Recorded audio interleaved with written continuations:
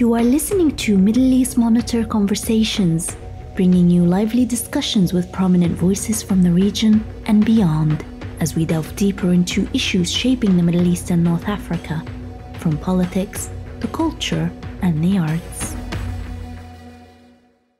Hello, welcome to a conversation with the Middle East Monitor. My name is Nasim Ahmed. I will be your host for today's conversation.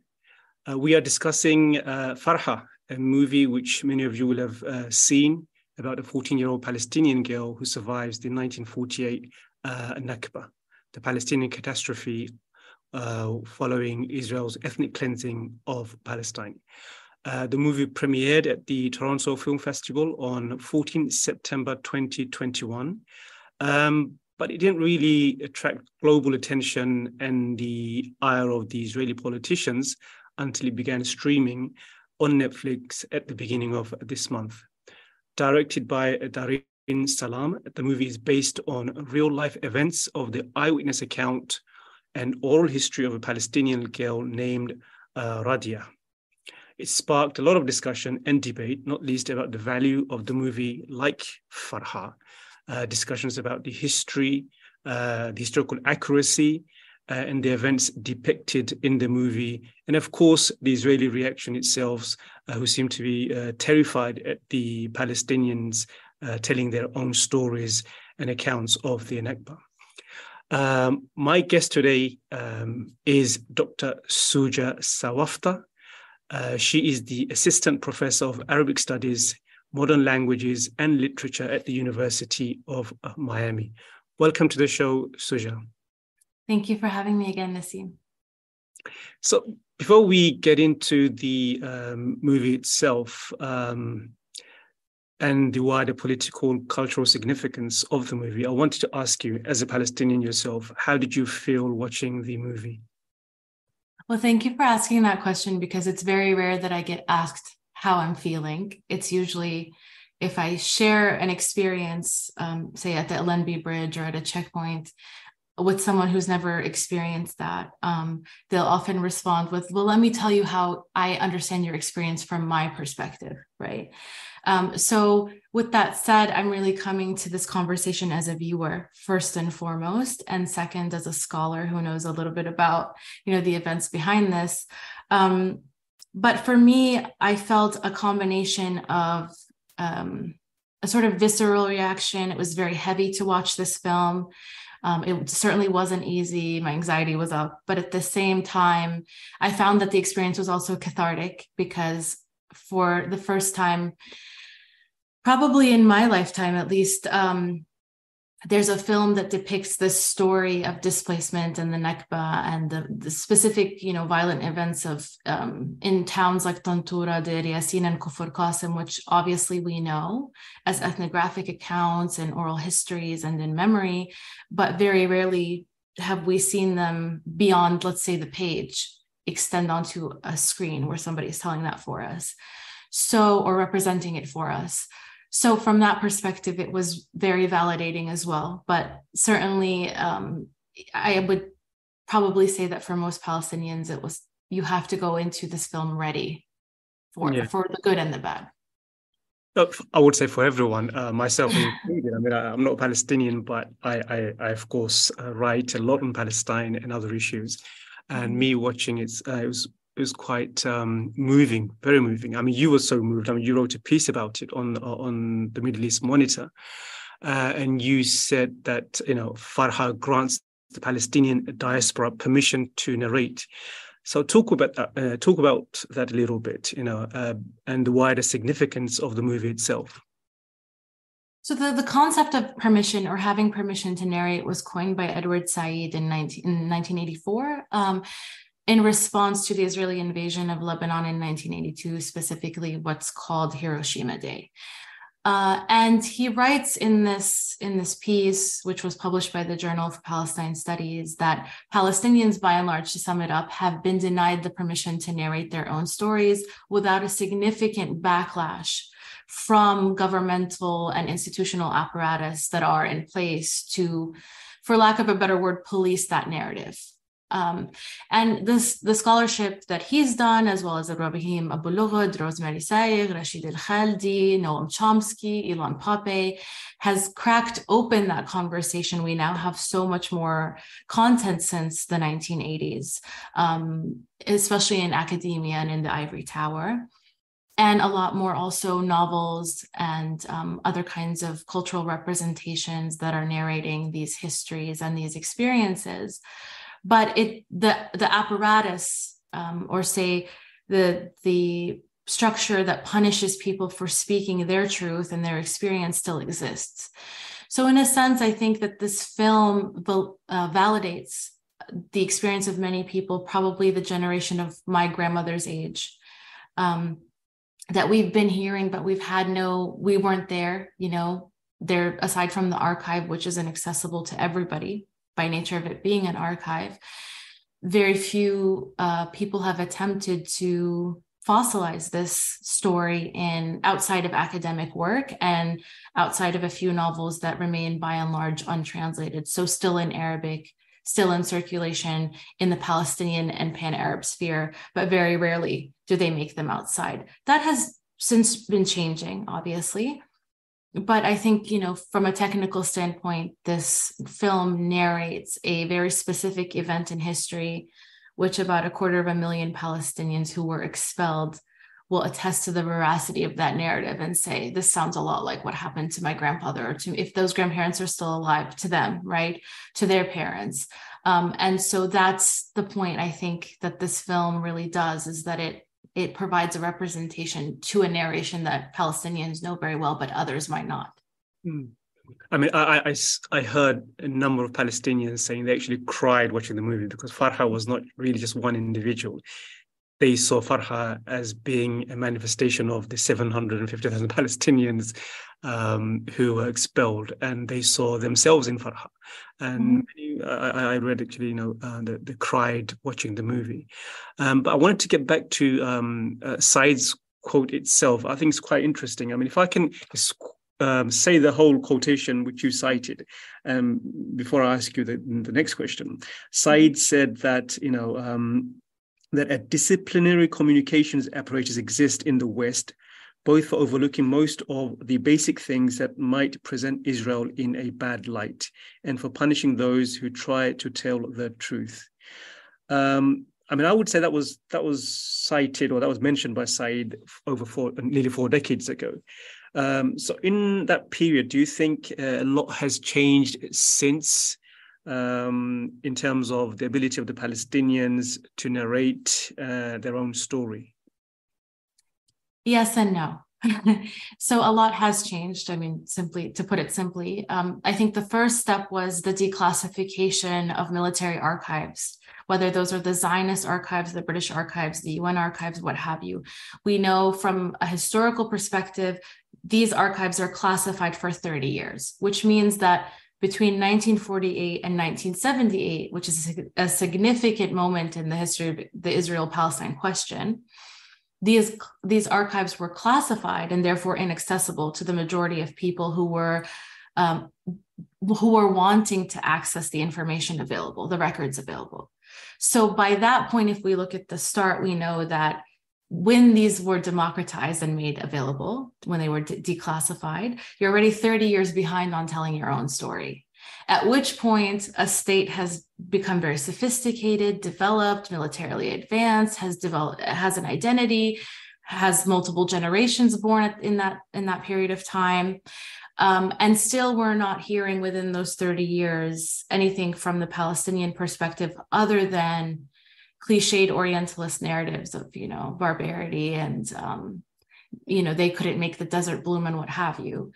And since 1980 or 1984, which is roughly 6 years after the archives were declassified, and Said quoted this, quite a bit of scholarship has been published. Whereas perhaps in the 80s and 90s, you might have 10 or 15 books. Now you need endless room on your shelves for all the content on Palestine and by extension, Israel-Palestine. And there's also the the generations that have now grown up in exile that have access, or who are writing and have access to other languages, and they're writing in English, they're writing in French and Spanish, Italian, Hebrew, and they're telling that same story in so many different languages. So they're internationalizing it and making it more accessible to more people. So yes, to put it simply, there's a lot more content now than, say, in 1984.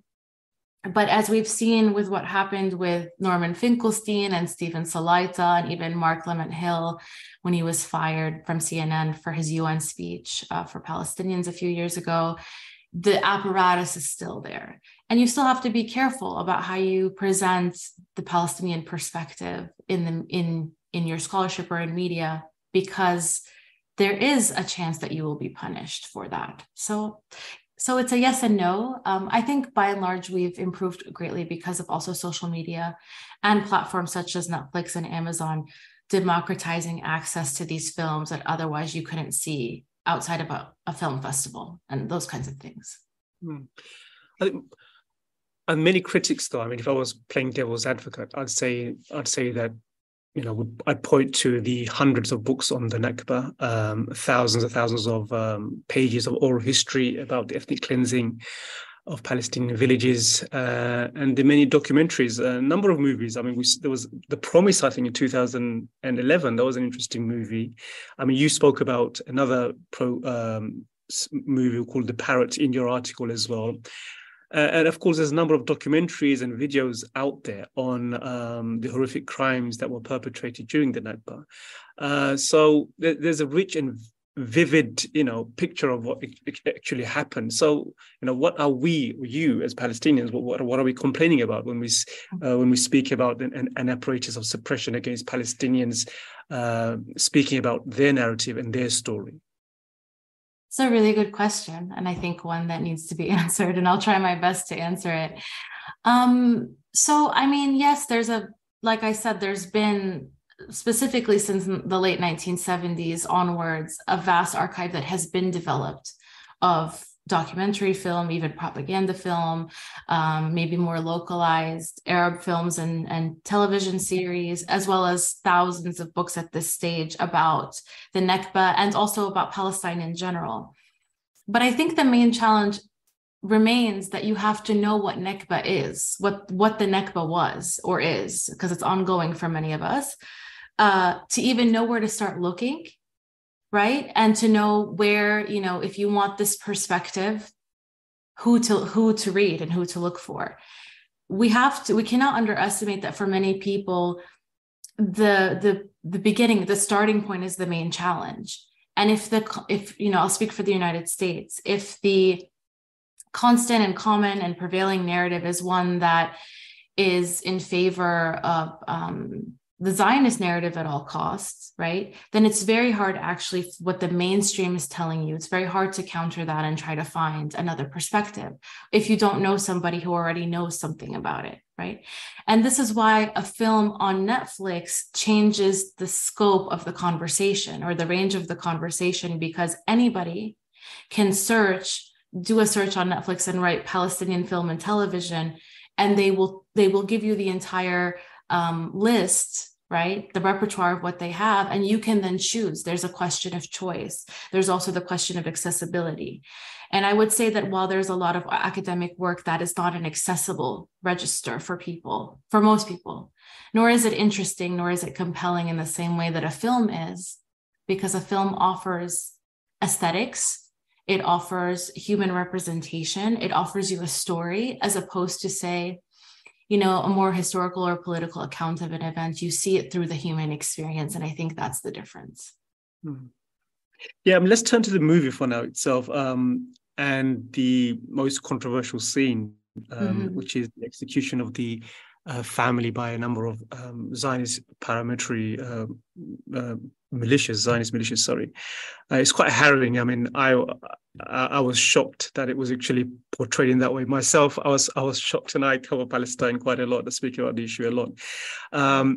Some out there may say, you know, how reliable is that? The depictions, those scenes, horrific as they are, how reliable are those scenes?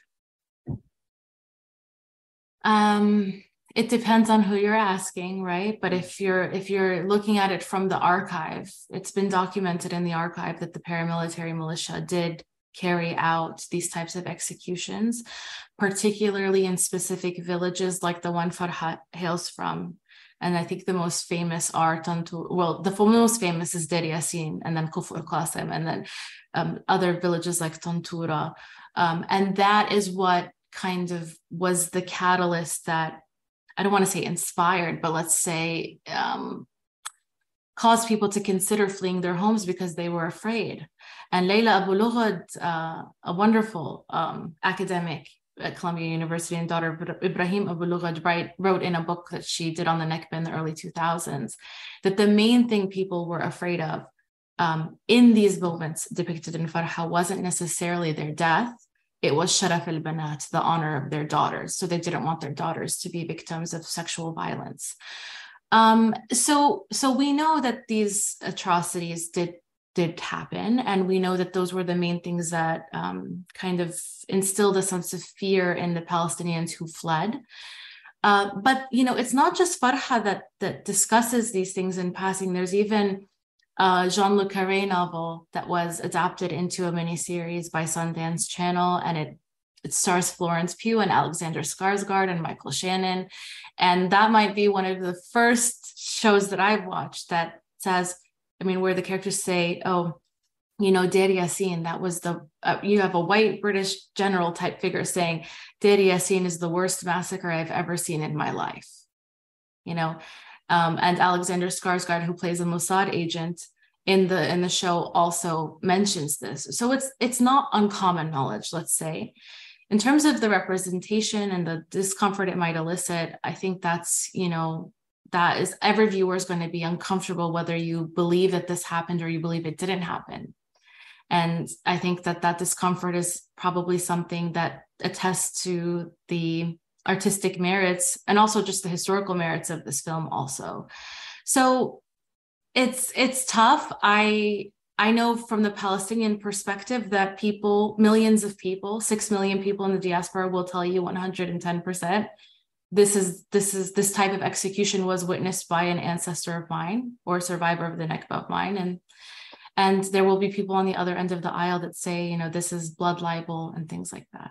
But I just want to conclude with one other point, which is there is a video going viral right now of testimonies from soldiers, or I guess we could call them soldiers, from these paramilitary militia who are testifying that, yes, we did do this. And that, I think that probably got more shares and views than the film Farha itself. So there are testimonials out there from the militia or members of those militia that have said, yeah, we did this.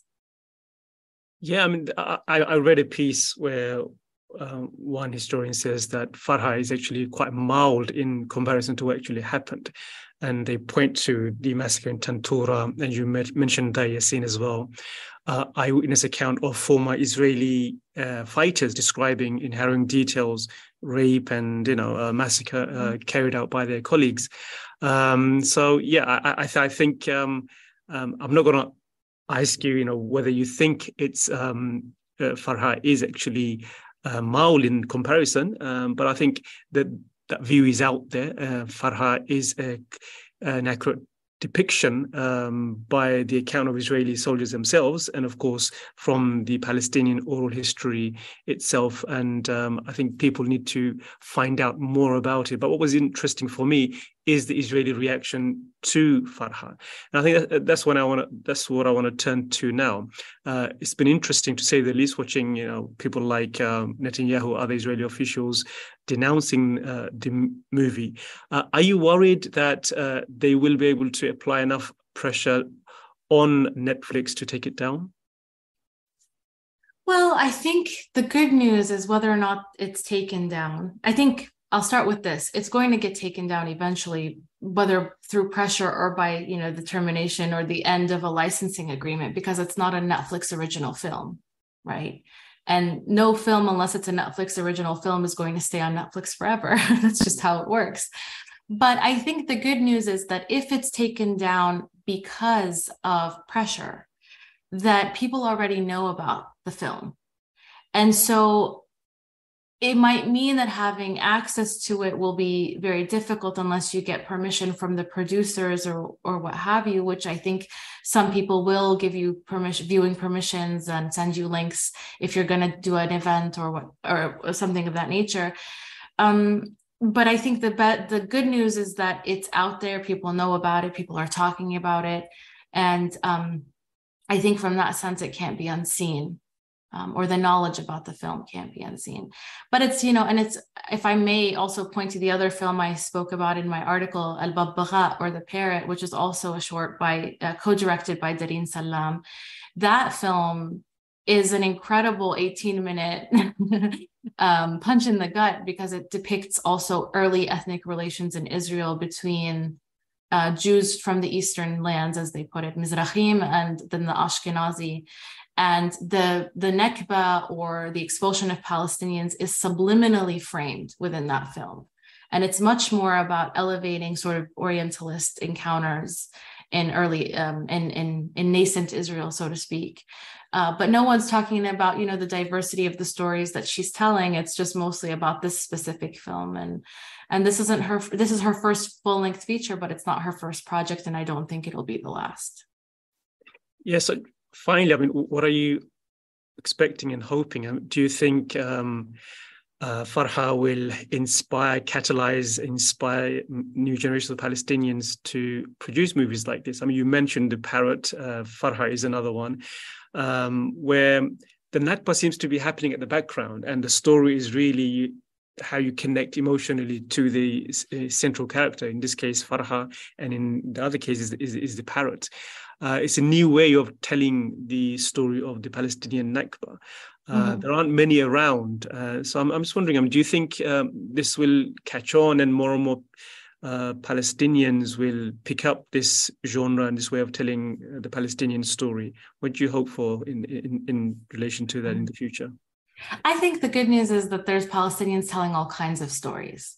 So whether it's related to the Nakba or dispossession, or what I loved about Farha for me was actually the moments before the Nakba, which showed a very normal, pastoral, serene, certainly not, non-political. There were politics in the background, but it really centered Palestinians on their land living before this traumatizing event of loss.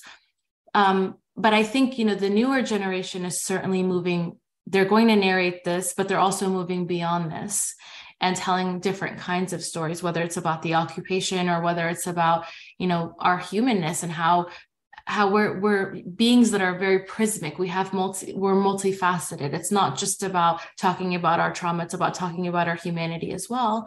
And I think, perhaps the Netflix show Mo is a great example of something that refers to Palestinian political trauma, but is not cliched in its limited representation. It's really showing this very dynamic person going through a very human, very universal struggle that's predominantly economic, in the story of an immigrant or a refugee who's stateless, let's say, turned immigrant. And, the Nakba features in that story subliminally, but it's not the center of that experience. So I think if I were to venture a guess, I would say what we will see with the generations to come is something much more dynamic than just the Nakba, because we existed before, we existed during, and we're existing after. And the experience is evolving with that continuity. And I think that's a good thing. I agree with you on the last point on all those points. And I recommend Mo as well. It's on Netflix. I think 6 or 7 episodes. It's really good. And as you said, the Nakba is at the background, but it's more of a comedy. But there's a seriousness to it about how Palestinians who are stateless trying to basically survive in the US and the trauma they go through. But it's done in a very, very subtle way. I want to thank you for joining us, Shuza, and I want to encourage all our viewers to watch Farha on Netflix. It's an amazing movie, could be a documentary itself, based on a true story, of course. And so do check it out before it probably may get, taken down, who knows, but use this opportunity to watch it and do more research around it. And finally, I want to quickly thank Shuza and say goodbye to everyone, goodbye to you as well, and hope to see you again next time. Bye-bye. Thank you. This was Middle East Monitor Conversations, brought to you by the Middle East Monitor in London.